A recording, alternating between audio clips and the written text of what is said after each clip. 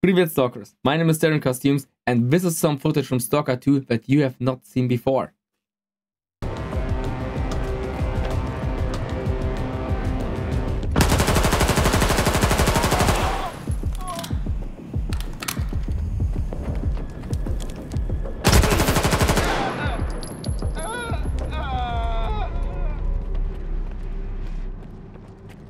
Well, who sent you? Richter or that asshole Zorik? No one sent me. Guess today is your lucky day. And you might be asking yourself, how did S.T.A.L.K.E.R get this footage? Well, I was in Prague at GSC Game Worlds offices and I got to play Stalker 2. It's not the Gamescom demo, I got really to play the real game and it was quite an experience. And whether Stalker 2 holds up to its promises or not, we'll discuss in this video. Just a fair disclaimer for all stalkers out there, this video contains some spoilers. I'll put them at the very end of the video so you guys can avoid them. Because you should. Stalker is always at the best when it's experienced for the first time. The first Stalker experience is always the most immersive one. And I think you should do this experience just like I did at the GSC Game World offices. So avoid the spoilers. As a YouTuber, I shouldn't even give you this advice because the algorithm also needs the watch time. So if you want to support this video, leave a like, leave a comment, and join the Stalker Squad by subscribing to my YouTube channel because we have already 1,000 people in the Stalker Squad. And it's just less than 1 month that we can finally explore Stalker 2 together. We will be in the zone, guys. Can you believe it? I still can't. But I'm so glad that we are doing this together. And today we're starting with some fresh and delicious gameplay footage that is so good you wouldn't even believe me. So I'll just show you. This video is based on my experience of playing Stalker 2, and I've played Stalker 2 on different stages of development on different occasions. I've played it at PGA Poznan, Gamescom 23 and Gamescom 24. So I have seen some serious changes, and one thing that changed the most is the thing that bothered me the most at Gamescom 2023, and that's voiceover and facial animation. My emotions towards the facial animations of Stalker 2 at Gamescom 2023 are quite difficult to describe, but overall I would say that the facial animations and the voice acting combined were just a little bit off. They just didn't feel natural. But on Stalker 2 at the recent stage of development, this has changed. And I'm quite amazed to see how much detail they actually put in the faces of the characters. You can see like the teeth, the lips, you can see them speaking, you can even see the wrinkles on the lips and the eyes, and this is so amazing. This is the stage of gaming that we have achieved right now, and I'm glad that Stalker 2 will be running at Unreal Engine 5 that can provide such amazing graphics and animation. Also, the voice acting was quite good and the translation to English and to German was also fine, at least based on the few hours that I have played the game. Overall, the voice acting is good, the music really catches the atmosphere of the zone, which is also very important, and the characters feel more natural. Still, I have to get used to that new detailed face mechanic, because you guys remember how characters in Stalker looked back in the days. Personally, one thing that bothered me a little bit regarding that, it was the change from the idle animation to the speaking animation. So when you talk to a character at some point, when he finished talking, he would just be in an idle animation. When you then asked him something, he would start talking again and you would have this quick jump like this. This is like a very minor flaw that can be fixed easily. What I also truly appreciated is the new Sunrise suit model. We have seen this in different screenshots and in videos, but I like the new model of the Sunrise suit, and I also like that they have different skins for the suits based on different conditions. So you finally see Sunrise suits that are dirty and used and not like always clean and pristine. This is a very nice addition, and especially I as a cosplayer fell instantly in love with this one. Furthermore, the world feels much more vivid now since it has more detail and you have more variations of low gear stalkers.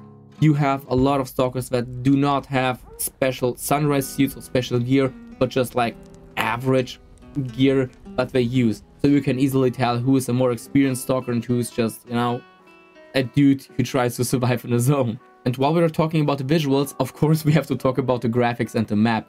The graphics and the map are just breathtaking. It is insane. Wherever you go, there's something to see. The visuals are outstanding. The new anomalies, beautiful.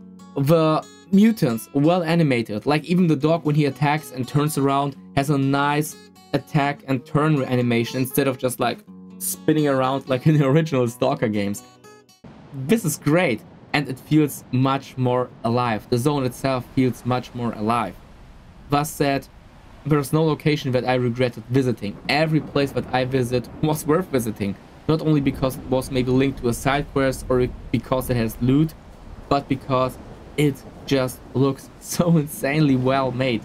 And I have no idea how many hours they spent into this map, but it must be a lot because this map is huge. I counted at least 23, 24 different locations on the map that you can visit. Starting from good old classics like Yanov Station, also Zulu's Tower is still there. The Cordon, the Great Swamps, Garbage, and Raider. Like, those places are back. Also, Rostock is back, of course, and some other locations that I will just spoil at the end of the video. Let me just give you a little hint what will come. Of course, if I use some cut content. Because whoever worked on this game is a true Stalker. Like, the guys from GSC Game World are Stalker fans. And it's so insane because when I played the game, at some point you just visit a cave where a dude has his stash and you can collect a reward there. And while visiting the cave, you can see this graffiti at the cave wall. Does this graffiti look familiar to you? If it does, let me know in the comments below. And if you can translate it, also let me know in the comments below. Still, when I saw this, I instantly knew whoever made this game played the original Stalker series. And that made me so happy. Sometimes I have the urge to just like sit down and enjoy the atmosphere and envy the beauty of the world around me when I play video games. And Stalker 2 managed to evoke this exact feeling for me. I cannot complain about the visuals. Graphics are amazing, world building is amazing. That's it. One of the things that I truly love about Stalker 2 is the gunplay. And at Gamescom 2023 it was already good. Now I got the chance to try out more weapons. And I can tell you that you have all your average starter weapons in the game. You have the double barrel shotgun, you have the Viper 5, you have the AKs, you have the Makarov pistol, whoever uses that thing, but it exists. And they all felt unique. Each gun had its own characteristics and each gun felt like something you have to, you know, learn to shoot. For example, in the original Stalker trilogy, I always felt like I just could shoot and it was more a luck thing whether I hit or not. But here in Stalker 2, I have the impression that I have to actually work with the gun to be a good shooter in the game. For example, to compensate for the recoil of said guns. And this is something I really enjoyed because it gave the game a little bit more depth and also it challenges the player a little bit. Speaking of challenges, the difficulty of the game was alright for me. I played it on medium difficulty. There will be a easy difficulty and of course a high difficulty setting for Stalkers, but on medium it was quite good. The game was not too difficult, but also when I became a little bit too brave, it also was very unforgiving. Something the more stealthy players, implying they exist, would truly like is the working stealth system, because when my playthrough I could sneak up on enemies, I could ambush enemies, and that was quite cool, because normally I don't even bother with stealth in Stalker, I just go in and clear buildings. Something that makes it a little bit easier is that you have those markers that show you whether an enemy has spotted you or where your enemies are, and also you have the compass on top of the screen. This is something that I think more unexperienced players or players who just want to enjoy the story of Stalker will appreciate. For me, I'll probably turn that off in the final game, and I'm quite sure that there will be an option to do that, because in the original Stalker games you could also turn off the crosshair and you could also turn off the HUD. So I guess this will be in it as well. Improvements have been made, especially when it comes to the combat mechanic of mutants. For example, Flash was never a threat. Like, they were easy to hit, they didn't do much damage, and they were also slow and easy to avoid. This changed in Stalker 2. The Flash has a new attack. They pounce onto you. They really just jump onto you and attack you. And finally, you have to actually do something to avoid them. Also, poltergeists have a new defense mechanic. They will just like raise a wall of debris when you start shooting them. Of course, you can just like shoot it down after a few shots and then continue hunting them. But still, this adds new experiences for our stalkers because the mutants that we know are different now, and I love it, the story of the game. The one point in this entire video I thought about how to discuss it without giving too many spoilers, so I will just stay on a very superficial level and stick to the info that you guys probably already have. We start playing as Skiff. We don't know much about Skiff, we just know there is a reason this guy can't go back to his past life and that for some reason he has to work for Herman. At this point, the beginning of the game is similar to the beginning of the demo on Gamescom 2024. So this part of the game is actually canonic. We start as Skiff with the task to charge the scanner at different locations in the zone. When we go there, we trigger anomalies. But for some reason, it seems to be working. And after a few attempts, we managed to charge the scanner. On our way through it, we encountered different things, especially a scientist's bunker that for some reason has been cleared out.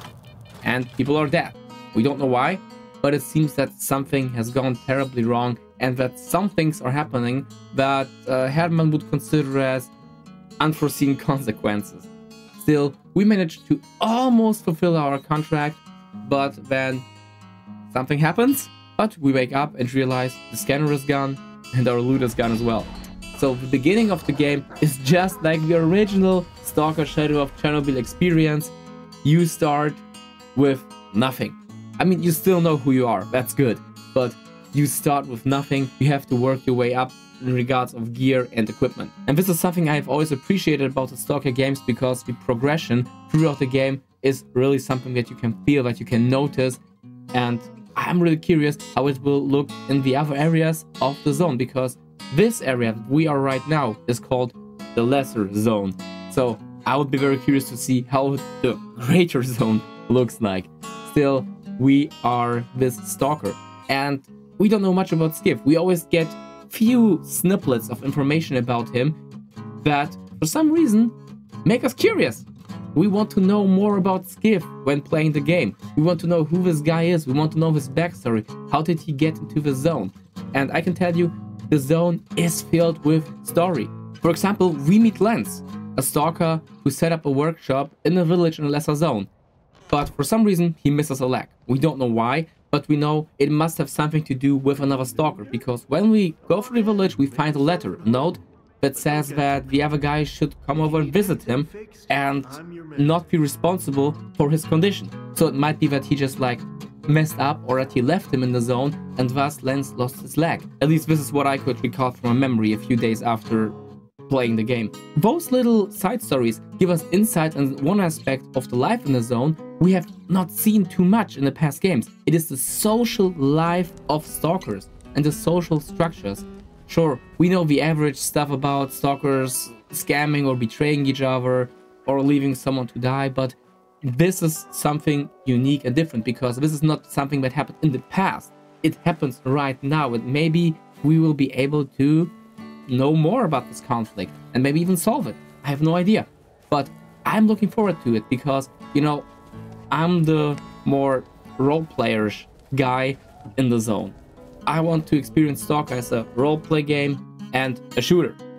And those little side quests, those little snippets of information just contribute to the immersion. And this game is really immersive as it is. Speaking of immersion, the atmosphere is great because things have changed. It used to be great in the past, but now something else has happened. There's a new faction in the zone, and this faction is much stronger than the other ones. Don't want the innocent to suffer? Then help me find the culprit. And I'll just tell you so much. This might be pretty interesting because we have a system of factions in the game. I just don't know how it exactly plays out, but the dynamics of factions will be very interesting, and this can really stir up the gameplay a lot. It will add a lot of dynamics, and I'm curious to see how it will work out, especially with having one big overlord faction that all ours have to deal with. In many cases, you need different puzzle pieces to put together the entire story, but in Stalker 2, it is hard to tell who is right or wrong, and this is something I really enjoy. The zone, for me, was always a place of pure uncertainty. You don't know who is right or wrong. You don't know who you can trust or not. And Stalker 2 picks up on that quite well. In the first hours of gameplay, you don't know which characters are honest and honorable and which ones are just thieves and scammers. That said, I didn't see Sidorovic yet, but he seems to exist. He's mentioned by one of the characters. Overall, we won't get rid of Sidorovic and the scammers, just like we won't get rid of the uncertainty in the zone. So sometimes you have to think if you want to interact, if you want to get involved in a situation, or if you just prefer to, you know, let the zone do its thing and mind your own business. That's life in a zone. Stalker 2 picks up quite well on that and forced me through several occasions where I was not sure whether I was doing the right or wrong thing. And overall, I guess I will just find out in my playthrough and probably regret something. We're heading towards the end of the video, and there is one thing that I still want to talk about, and that's modding. You guys told me that Unreal Engine is a little bit difficult to mod. I have no idea about that. I have never made a mod for Unreal Engine, but I have forwarded your concerns to GSC Game World, and they told me that they will release modding tools as soon as possible after release of the game. So yes, they want mods, they will enable you to make mods, and all of you who are eager to do that, congratulations, you will have the tools for that. So what is my experience of playing Stalker 2? I played around 2 hours of the game, and the footage that I showed you is footage from the game. This is not pre-rendered, this is how it looks like, and overall, I'm quite positive. The game looks amazing, the world is amazing, the atmosphere just breathtaking, it really catches you and you want to play more. It was very difficult for GSC Game World to get me away from the computer, because I would have probably stayed the entire night and played. It's great, it is great fun. Still, there are some minor flaws that I would change. For example, I hope that you can customize the user interface and the HUD. Also, I would love to have the option to decide myself whether I want to lean through a corner or not. The game does it right now automatically. Just a minor flaw. In my entire playthrough, I encountered just one visual bug. For a pre-release game that I played for 2 hours, that's quite good, because I remember playing Metro Exodus on EGX in Berlin, asking them if the build is stable, and they told me yes. And after 5 minutes, I fell through the map because I managed to mess up. So for some reason, I seem to attract bugs. Overall, it's good. And I'm really curious to see what the game will look like, especially with the new factions, especially with the new mechanics, especially with the new zone. If you guys watch the videos from It's Time You Love, you probably have seen like 1 or 2 minor spoilers. They were in the deep dive, you just had to be very cautious to spot them. But now come the big spoilers. I want to know what you guys want to see in the game. What have you seen that you liked? What is something that you would change? And also, what's your overall impression of the game after you have watched this video? Are you still hyped for it, or are you a little bit more cautious now? Let me know in the comments below. So I guess that's a part of the video where I would ask you to leave a like, leave a comment, and to join the Stalker squad by following my YouTube channel. And also checking out my other socials, because I have some amazing Stalker photos on there. And I'll see you in the next video.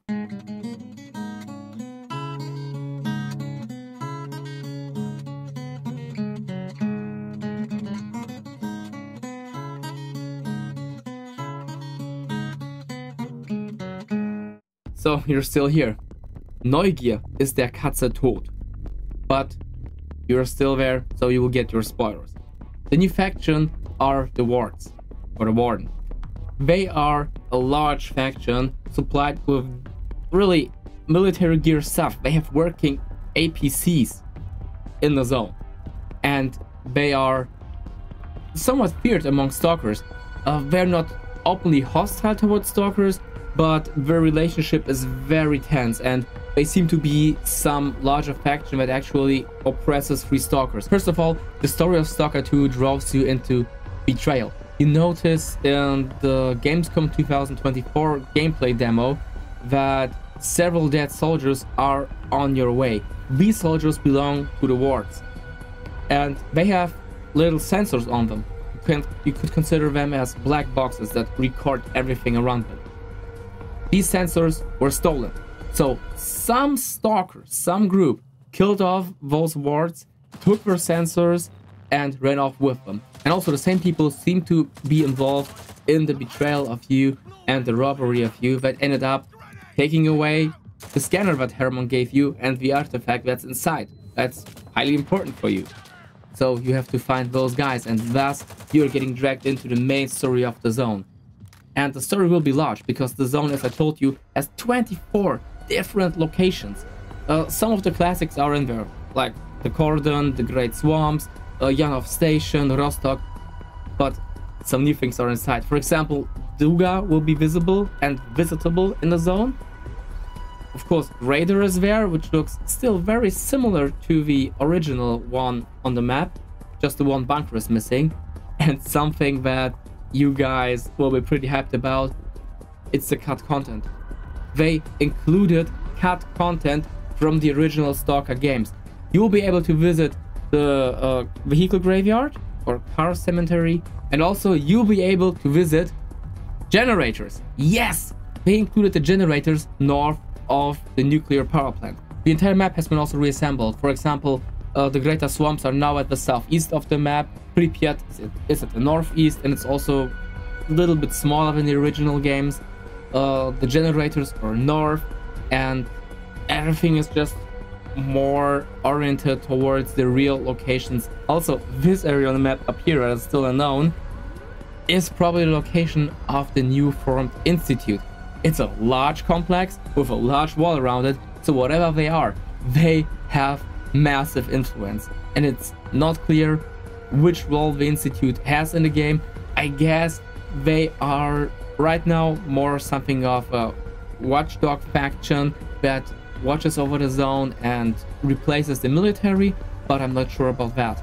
And I would speculate that it's an international faction because all the watch posts and stuff have English writing on them, while our stuff in the zone is in Ukrainian. Also, while playing the game, I noticed the name Kaimanov. You guys, when you have really paid very strong attention to the original Stalker series, will know the name Kaimanov. One of the scientists drops this name when talking about the miracle machine. It's a Kaimanov emitter. Maybe this guy is still alive. I have no idea. Also, take everything that I say with a grain of salt. I might get smaller details wrong. Things might change. My gameplay was several days ago. I was completely hyped and excited to be able to play Stalker. I could not memorize everything. Overall, this is a spoiler section. It's not too much.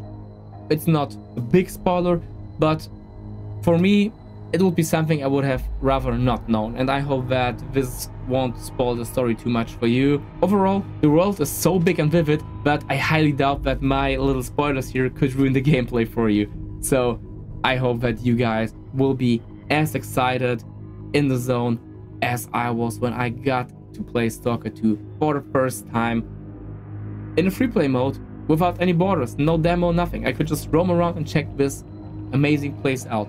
And instead of giving you the usual outro that I give you in every YouTube video, I'll just show you the most beautiful location in the Lesser Zone that I instantly fell in love with, and I'm sure you will too. The Poppy Field is just one of many beautiful locations in the zone, but for me it was just truly breathtaking. I hope that you guys will enjoy it as much as I do. Before ending this video, I just wanted to thank all of you stalkers who made this possible.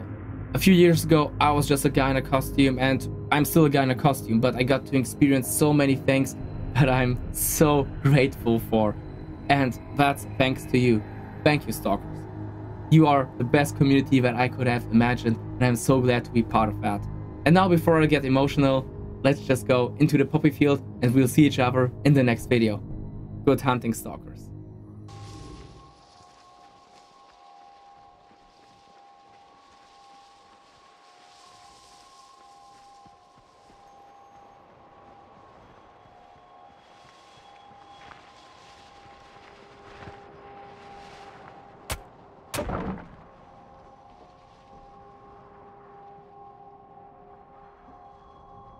Damn it! I'm so clumsy. Give me a hand here, Alexei. Leave the glasses, Nina. They'll just break anyway. Somebody's going to steal it. We'll put it in a rickshaw. where the icon is.